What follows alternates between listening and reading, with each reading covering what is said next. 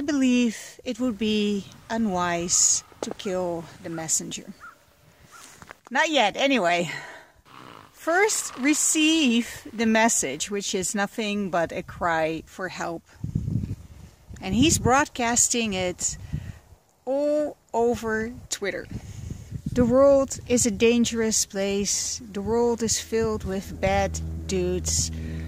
The consciousness that he is representing is one of fear, scarcity, and a deep sense of separation.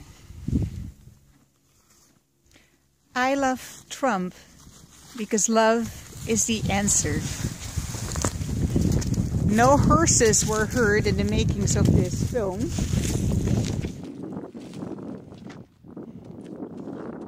I love Trump. I love Trump.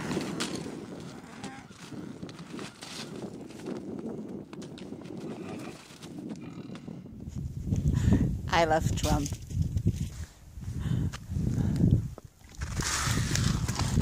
I love Trump. I love Trump.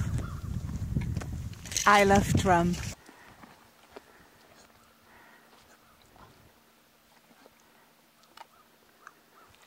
Because Trump is not the problem, he's just a messenger. And the message is, please help.